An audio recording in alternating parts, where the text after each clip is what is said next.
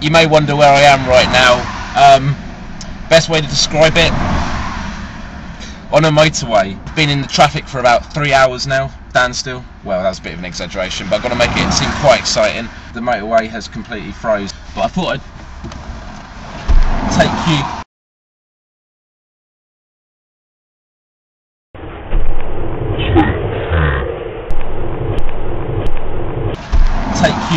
out of the car so you can see around what is going on and that.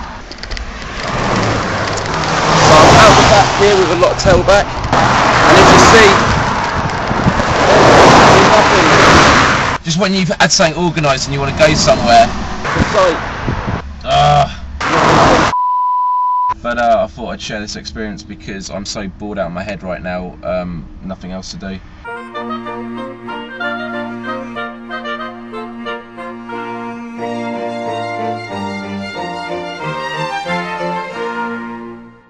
So, hi, I'm Myles, Blade376, and with me is Peter, Geriatric1927. Hello. Oh, I did get it right then, didn't I? Because I don't want to get it right. So we're getting each other's numbers right now, which is a good thing.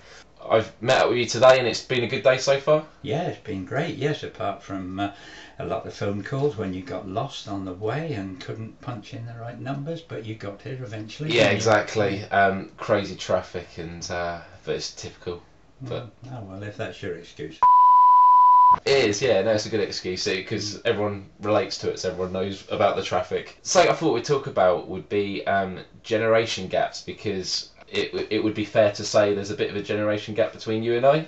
Well, of course there is, yes. I mean, you don't get much older than me. Of course there are a lot of people on YouTube who are very much younger than you, Myles. Yes, of course there's a generation gap. You were young enough to be a grandchild of mine.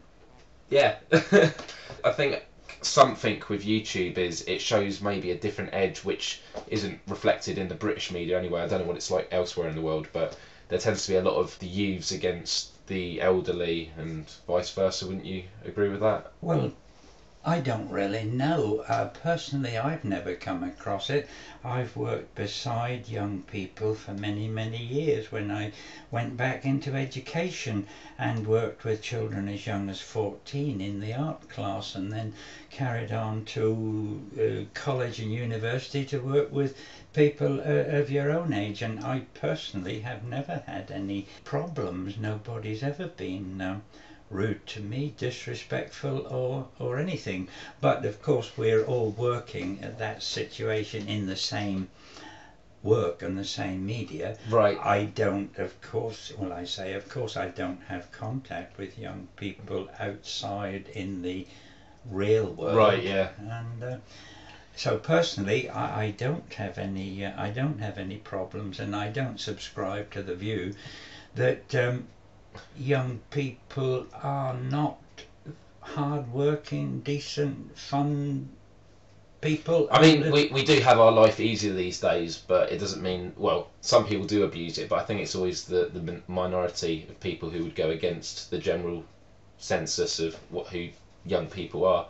Yeah, because you hear about, you know, young people beating up gangs and all this stuff, but that's not everyone. Absolutely not. And of course in my day we didn't have it all thrust in our face all the time by the media, who just want to hone in on all the people who are not behaving properly, and the general public get the idea that that applies to people in general. I mean, people who might wear these woolly hats, or they might wear hoods or hoods. Yeah, see, you know, no, this is a bit more stylish. Well, whatever, but no, I mean whatever. That's such a you getting in there with the youth now. Whatever. Oh, it's a common expression when I can't think of anything to say. No, it's true, Myles, isn't it? You know, I think a lot of old people do stereotype young people, and it's the other way around. And young people stereotype old people. Well, I dare say they do. Yes, I wouldn't repeat it, you know, I don't want to offend you now.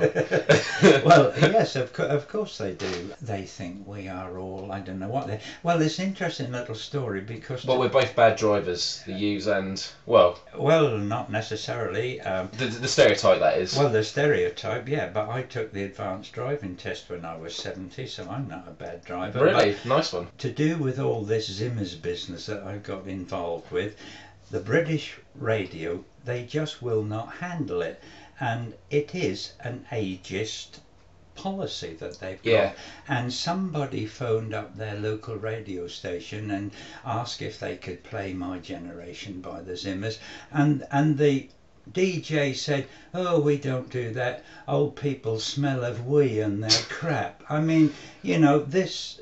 That was laughing at shock, by the way, not laughing and agreeing with it. But I mean, it's a fact, and there are other quotes like that. So maybe the youth do regard us in that way. I wouldn't like to think so, because I personally get lots of letters from quite young people, and they're often apologising for their own peers acting so badly. Right. And that's how I see it anyway. That's cool.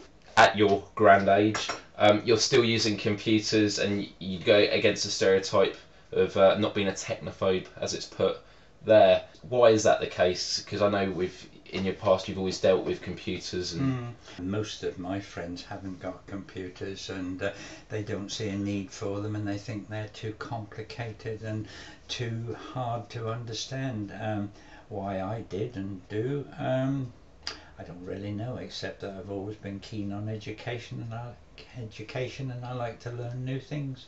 Right, and the computer in itself is a good form of education, good information. You can pretty much find anything you want. Yes, absolutely. It is the core of information. It is these days. Although there's a lot of rubbish on there as well. Well, there's a lot of rubbish everywhere. You filter through it. That's true. And the last thing I was going to ask was, if I can think of it, related to computers. I'm gonna. A lot of editing going to be necessary. Yeah, let's just chat for an hour. It was no, it's gone. And you say us old people are, you know, blimey. I have my bad memories as well. Good, pleased to hear it. It's with all the pollution out there, you know. That's going to be my excuse. Yeah, I thought it might be all the beer, but I don't drink too much. I'm not an alcoholic. I've seen your videos. Yeah. I've seen you put a pint down without taking a breath. Yeah, I can never do it again. Actually, I think it's in the moment of the camera. It was very, yeah. It pushed the toilet paper down, I suppose.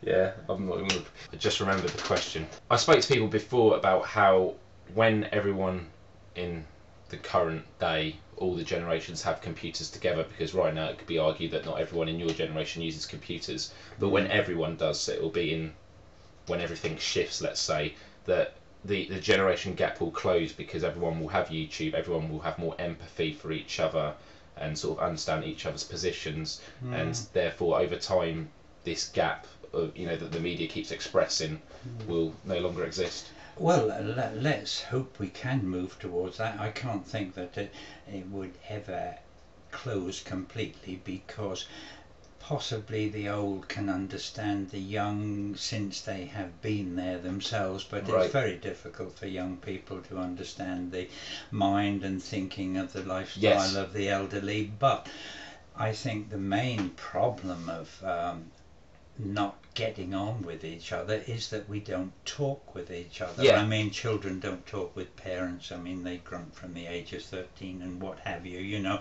and they can't find anything in common to talk to older people about. So in my opinion, it's the lack of communication, and whilst we wouldn't want to do the same things, you wouldn't like to lead my life, and I couldn't possibly enjoy going in the uni bar and taking down 8 pints or whatever.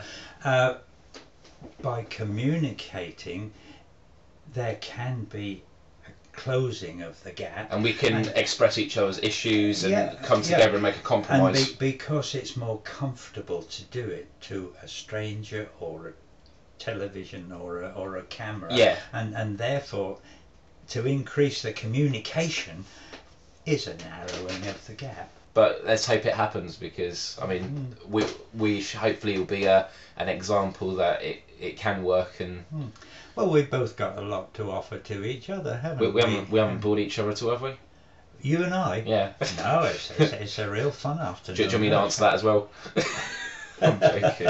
It's been fantastic. When we started chatting, it was always about YouTube, though, because that's our basis of where we're in common. Common denominator. Yeah, exactly. Yeah, absolutely. Yeah. and we were saying that in the future people will have their gas, they'll have their electricity, and they'll have their YouTube. You know, that's the only way you can really word it. It'll be a necessity. Well, we've both lived through quite a revolution, haven't we? Both you and I. I mean, Yeah. We certainly weren't in it in 2005 when it started, but by the time we came in at whatever it was, middle of 2006, it's grown exponentially since then, hasn't Right, it? yeah. So where will it go from here on? I know. I don't know. We'll soon find out. We might be making a video next year discussing that, eh? Well, it's a possibility, yeah. I mean, I'm sure you'll be alive. I don't know whether I will. Ah, you can joke about that, I can't. But no, thanks for your time today. It's been awesome meeting up, and I'm sure we'll meet again soon. Well, it's been very nice having you, and we will go out and get some food. Awesome, sounds really good. Okay. Cool.